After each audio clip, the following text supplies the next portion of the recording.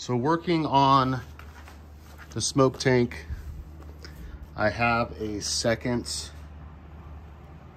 header tank that I was gonna place on the right side. I have it over here. The problem I'm running into is my smoke pump is mounted where the battery usually goes. I have my battery up front as a Earth X under the boot cowl. But so I have a plate here, but the cap on this header tank goes right where this plate is, and I have to put some standoffs there, and the stringer on the bottom kind of runs into it. I kind of had it fitted pretty good right up against there. So I think I'm going to forego the 6-gallon. Plus, it's a real tight fit. To get it in there, I'm going to have to undo my aileron pulley, because you got to kind of turn it sideways and fit it in there. And so what I've done is I had the bottom piece and angle. I got some plain clips that will attach to the bottom plate, and I also have the angle that goes across here that I've drilled holes in for the header tank. But I think I'm going to switch it over to, actually I am going to switch it over. I can always put that larger header tank in just to take more things apart. But I got a 3-gallon West Marine gas tank. It's already got a cap at the top. It's got a little gauge here. It's got a 1/4 pipe thread, so I think it's like 5/16 or 3/8 hose, which is the hose with my smoke system pump.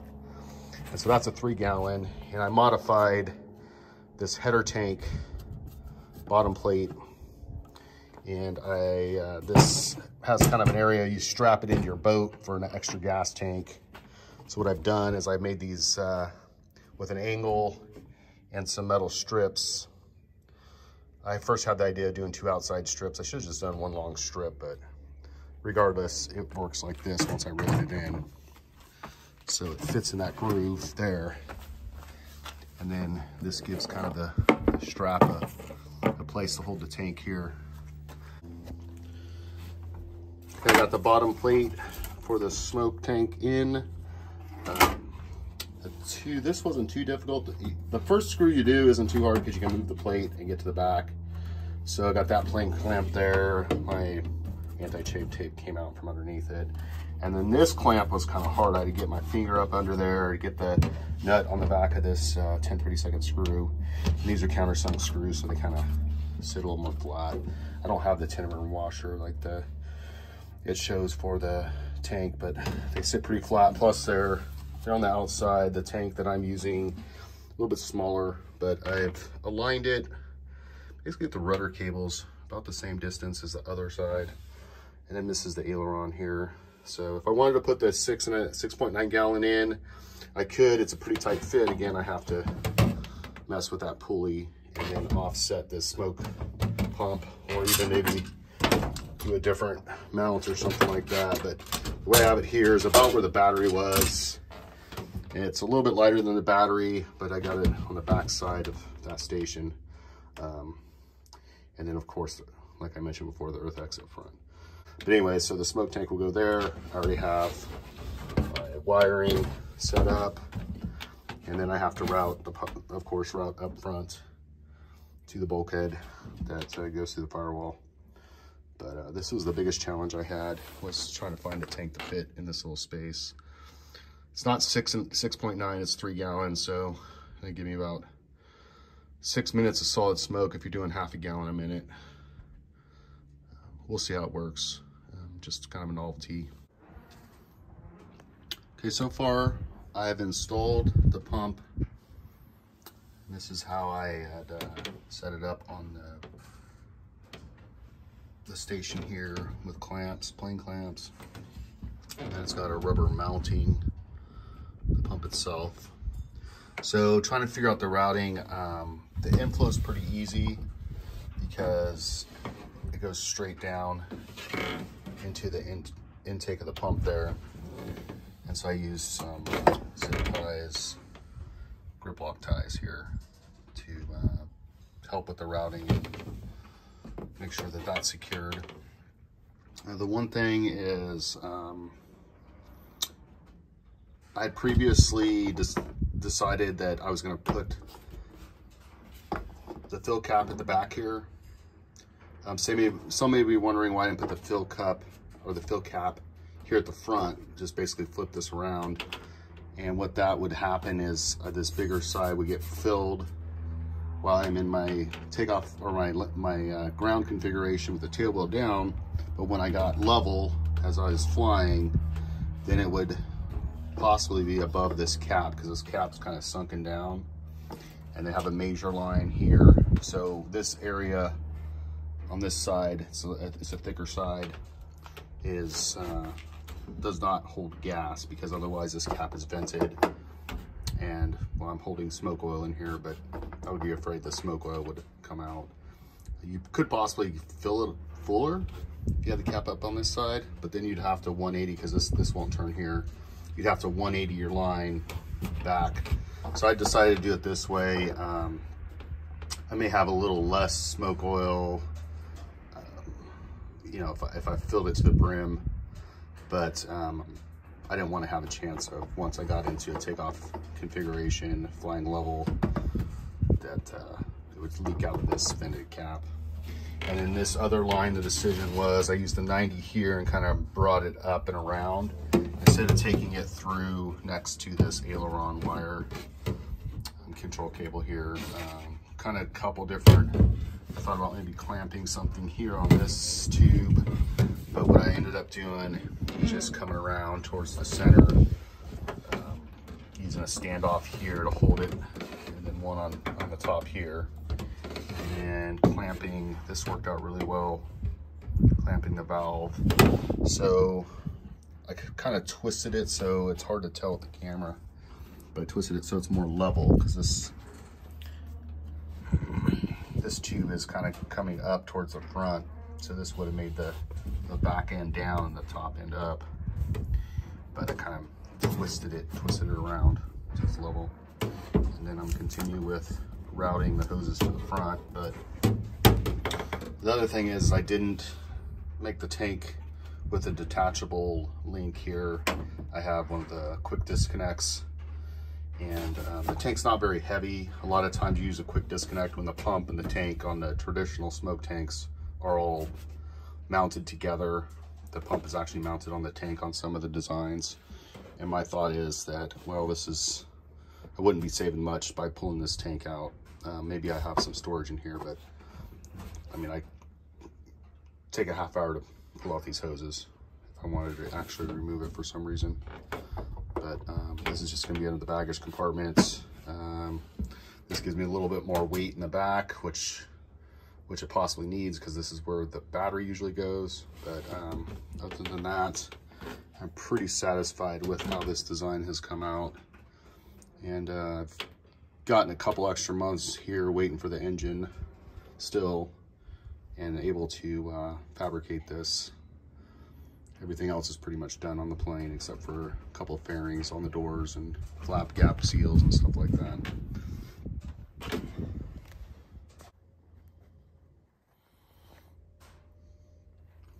Okay, putting the panel back together, or the closeouts. Those kind of came off. Anyway, so I put that valve vertical because in the instructions it may leak if it's sideways, and without you only adjust that like the first few times. So I could just unscrew the baggage floor and then make the adjustment, maybe mark where that adjustment is, but everything is held down. This is the one last thing I gotta figure out what to do with, maybe cut it more short. Zip ties stand off. I left the zip ties a little long for now. If I need to tighten or loosen those grip ties, you can loosen up. But everything is tightened down. And I got this panel in. I attached the hose to various cross members in there. Cut a pass through for the hose under here.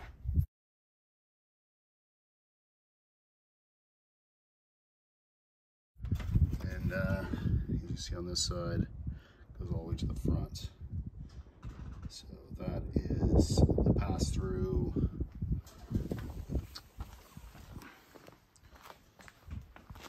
Goes through the firewall. Got two thick washers on each side. I need to put the red adhesive or red RTV, that's the high heat stuff. And then this particular smoke system helper has a nozzle into the exhaust on the left and the right. So I got a left and a right, or right and a left. So once the engine comes, that's the next step. But all the in-cabin smoke system is installed.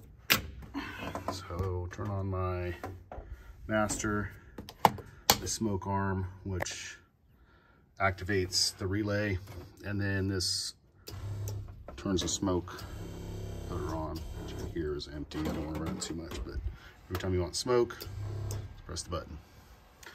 You turn the smoke arm off, and that does nothing if you accidentally hit it. So basically that is a relay that puts the larger wires, and you can like just a automotive relay where you can just have a small grounding and it will activate that relay and make this larger motor that has 16 gauge wire turn on with that small wire. So now I have the seats, all the trim pieces except for the closeout for the control stick, but all the trim pieces in with the hose going through, and everything fits. The baggage floor was the biggest concern because of the kind of got angles there, and it barely misses that second angle over there on the outlet from the tank that goes to the pump.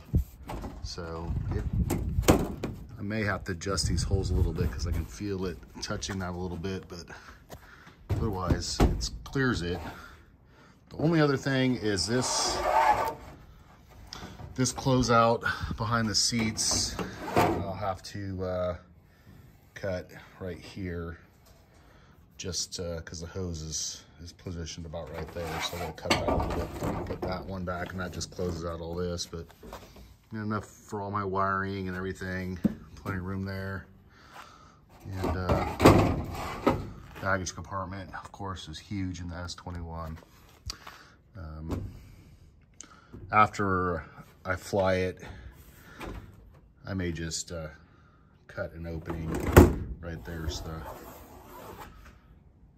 the tank to fill. So just cut some sort of opening there. You can kind of see where the rivets are with these supports. And of course on the pilot side, it's your tank, your header tank is a support here, but these are angles that support this part. So it's all installed cabin wise. And the next step is the engine. Don't have that, of course, and hooking up the left and right tubes to go to the exhaust nozzles. So I've gotten questions in the past about why I would do a smoke system, what would be the purpose. It's just for fun.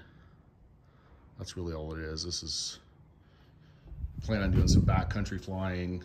You know, some of those strips have a hill or a, you know, like up in Idaho where there's a mountain or something in the background, it's hard to see. Or even just coming into the pattern.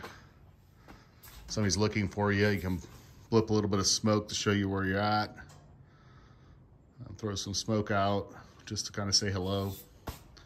So no particular you know, plan. Just seems like a fairly easy installation comparatively to the rest of the plane. And I just took this time waiting, still waiting for the engine to kind of complete that. So that's it. Yeah, no, the smoke system will be for fun, and I'll make a second part of this video when I get the engine, get the exhaust on and figure out the best positioning for the left and right injector into the exhaust to get the best smoke. Until next time, thank you.